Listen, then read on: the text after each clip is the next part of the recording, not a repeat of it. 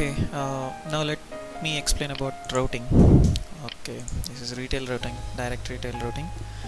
Here, as you can see, this is a search. For valid search results, it will give you a valid search results.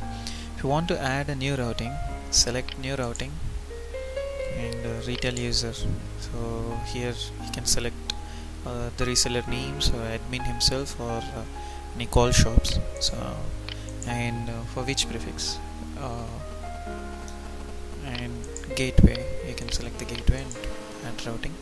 So the same gateway which you have added will be displayed in gateways with the priority.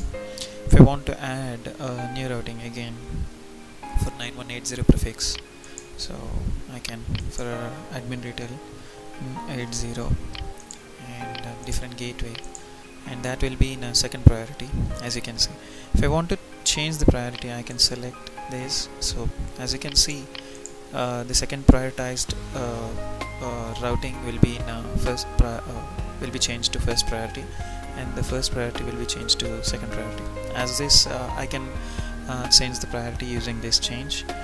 And if I want to delete any of the prefix, so I can select delete, and if I select yes, so routing will be selected routing will be deleted successfully.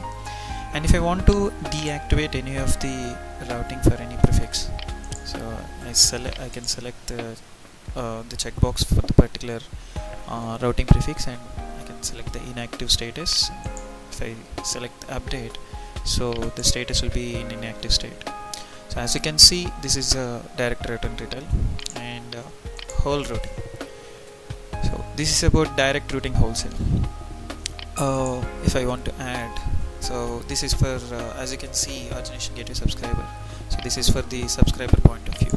So if I want to add, so particular termination gateway, I can add it, and you can see the successfully added whole routing prefix will be displayed in the direct routing wholesale page.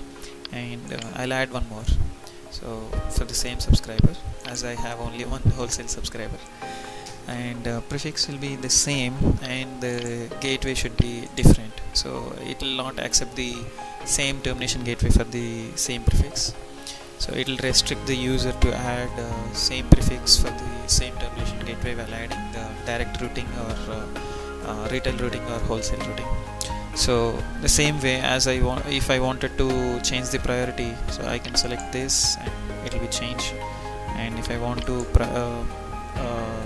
change it to low priority, so I can select this and this will be changed.